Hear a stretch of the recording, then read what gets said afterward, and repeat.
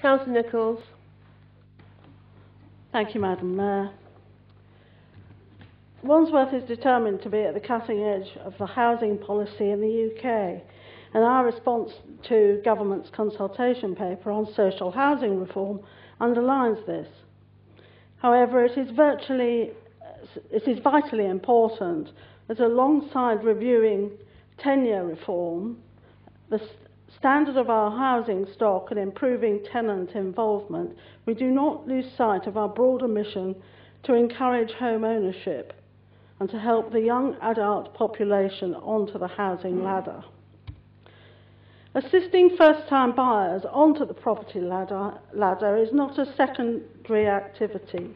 It presents a very significant challenge when considering the average first-time buyer deposit in London is now £86,000. That's 66% higher than at the height of the property boom in 2007. The number of first-time buyers have reduced from 800,000 in 2007 to 200,000 in 2010, a quarter of what they were. In the meantime, private rents have increased, therefore decreasing opportunities to save for a deposit. It should be noted that if we can help stimulate first-time buyer market by our efforts, in turn the local economy will benefit. For every home built, we estimate that 1.5 jobs are created directly, with double that in the train supply. It is notable that the Mayor is on target to deliver 20,000 low-cost homes to buy under his First Steps initiative, and we've played our part in this.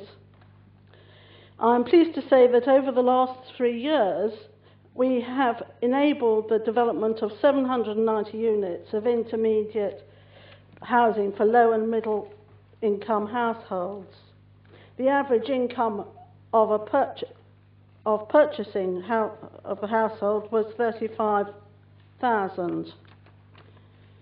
We've assisted 28 council tenants under our house purchase grant scheme, and this will be repeated this year. If registered social landlords can be persuaded to be just as proactive in encouraging such moves, both sides win. The benefit to us is that we gain a unit to let and the household gets an opportunity to purchase. However, as the problem of getting onto the ladder increases, our responses must adapt and change, particularly if we are to retain the skilled middle management vital to our local area, for example, doctors, nurses and teachers, and help long-term residents stay close to family and social networks. The shared ownership sector still only makes up to 1 to 2% of the total housing stock, so whilst a benefit, it is only part of the solution. The question is, how do we progress? I welcome Grant Shapps' plans to increase right to buy discounts to stimulate sales. I also welcome the opportunity that this will give us the capital receipts, not just to replace rented stock, but to identify capacity to support a first-time buyer deposit scheme. And the reason for this is quite obvious. It's simple to understand. The increased choice as to where you can buy where you want to. The council have a stake, and they can reclaim and be recycled when the purchaser comes to sell. And limited resources go further in that rather than building one intermediate home, we might be able to offer a number of deposits in its place. We care about helping our residents finding housing solutions that work for them, whether it is buying their own property, living in a shared accommodation home, or in social housing sector. We want to support them. This is why I support our response to the government's consultation on social housing reform.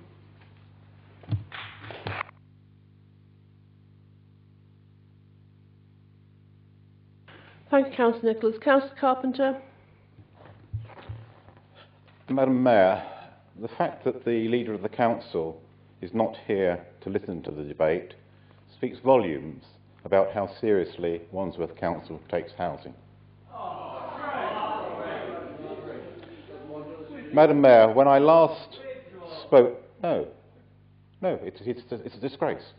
When I last spoke on housing at the July meeting of the Council, I concentrated on the provision of affordable family housing for rent in both the social and the private sectors.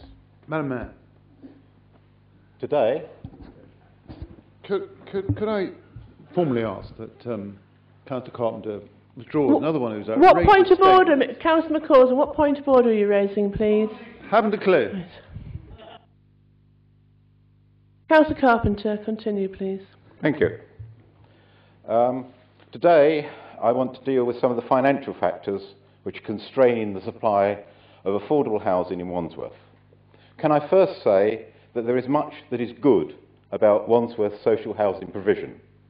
The basic problem is that having sold off half of its estate over the past 30 years, there simply isn't enough supply of social housing to meet the underlying demand.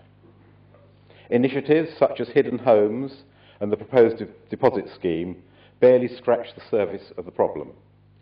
I've drafted a paper for the Housing OSC looking at the implementation of the deposit scheme. And this shows that to finance only 100 deposits a year, a fund building up to some £12.5 million would be required, a significant imposition on the Council's financial resources. The coalition government has announced plans to revive the right to buy scheme, but this time replacing each unit sold with new build. Were the government to be successful in restoring sales to the level of £100,000 per annum reached in the heyday of right to buy, this would imply new government investment in housing of over £10 billion per annum. This is roughly twice the level achieved by the previous Labour government, a level of investment in housing which has been more than halved by the incoming coalition government. This level of investment is simply not credible from a government whose overriding priority is to decrease, not increase, the level of government debt.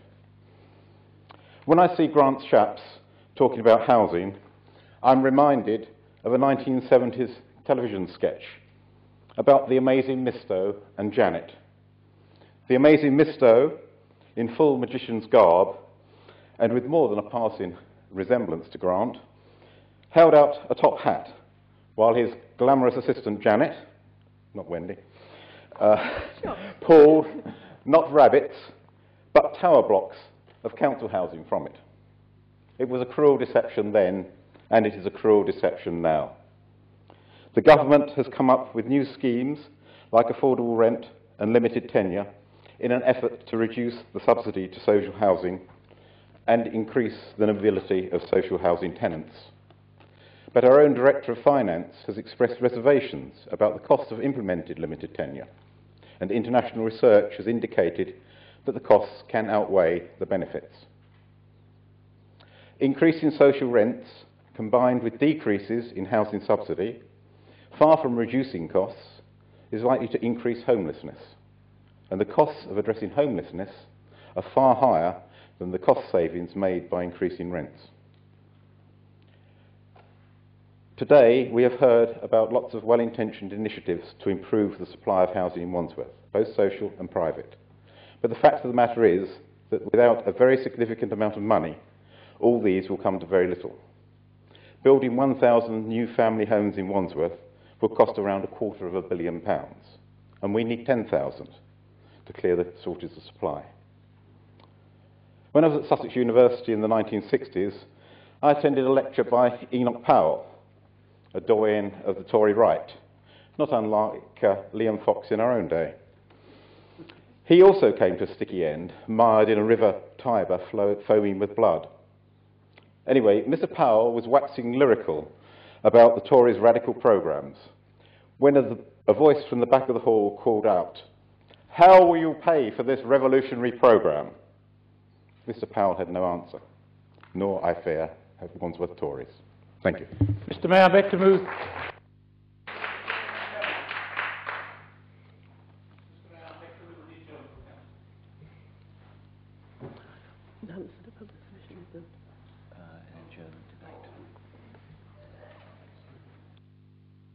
Yes, I've heard you. I'm just taking advice from the Chief Exec. You have to move the adjournment now if you're going to do that, Councillor Heaster. I didn't catch that, Mr. You've Mayor. got... Are you going to move the adjournment? I am. Need a second? May we take that now, Mr. Mayor? That seems appropriate. Yes. Mr. Mayor, I wish to move the adjournment of the Council in view of the ungentlemanly and comments made by Councillor Carpenter at the beginning of his speech. Mr. Mayor, we always have a bit of fun in this Council chamber, otherwise we probably wouldn't be here and spend the hours that we do. But there is no need to be rude to a member who is not absent, who is not present, and who cannot defend himself. Clearly, to actually make an attack like that on the leader of the Council, who isn't present in the Council chamber, is not fair at all. Now, if Councillor Carpenter had been prepared to accept a withdrawal of those comments, I could understand, and that's fine. He decided not to. Mr. Mayor, I do not believe that is the conduct that any of us wants to have. We can all make brash statements from time to time, and we all begrudgingly give an apology or whatever it might be. But, you know, when you're found out to be so undiplomatic and to be so outrageously rude to a respected colleague, it really is beyond the pale.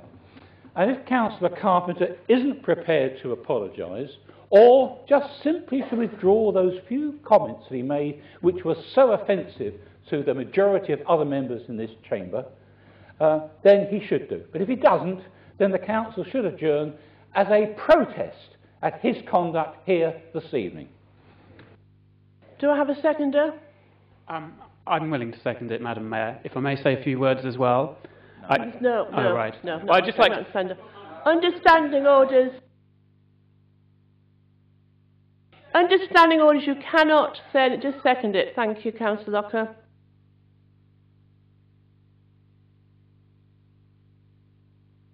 Councillor Ellis, do you wish to speak? Councillor Ellis, do you wish to speak? He's allowed to. You're allowed to understanding orders because this came under your debate.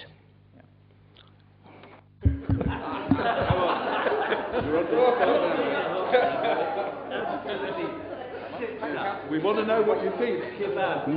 Madam Mayor, is it okay if I seek advice from the Chief Executive? Absolutely. You don't have to. Councillor Carpenter, would you like to withdraw those remarks? They were an observation of fact, Madam Mayor. Madam Mayor, point of explanation as a primary school teacher who teaches children facts and opinion on a regular basis, if I may, Madam Mayor. Motion now before the Council is that the Council now adjourn for 30 seconds as a protest against Councillor Carpenter. Can I propose an amendment that the Council withdraws for a minute and a half? Councillor Coulson.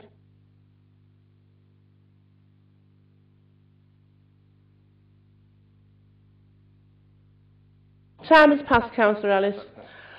Point of order, please. What sort of order is it, please? In regards to the vote we're just about to take, I do not believe that the Council has stipulated any length of time in his adjournment motion. 30 seconds. Yes. Yes. The motion, that's it. Those in favour of the motion?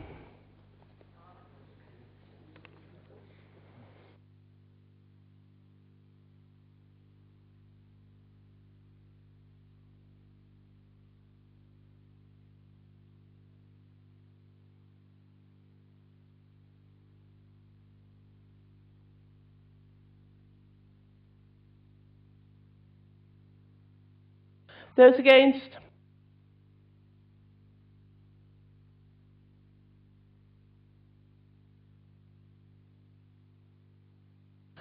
(39 in favour and 12 against. Therefore, the Council is adjourned for 30 seconds.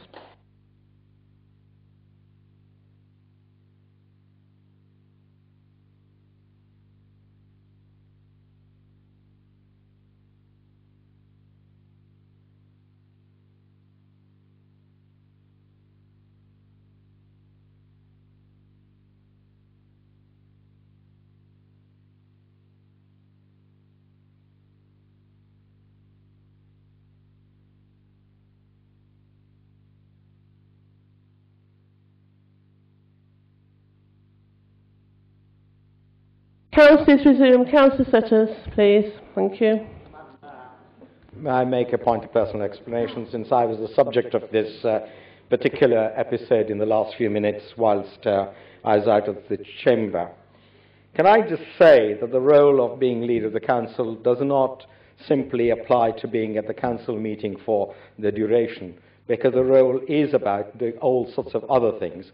And if Councillor Carpenter is interested in what I was doing, can I just tell him that I was engaged in conversations with colleagues in this council, talking about matters relating to this council, about where we are going to take the council forward, rather than standing outside not taking an interest in housing. The other issue is that under my leadership, I want my cabinet members to take responsibility for their portfolio. Councillor Ellis, in whom I have enormous confidence, is quite capable of leading on the housing agenda, as are other interested members of this council leading on the housing agenda. The idea that the leader of the council has to sit here listening to a debate whilst he has confidence in his colleagues to continue that debate and not discharge other responsibilities outside the council is kind of bizarre and banal.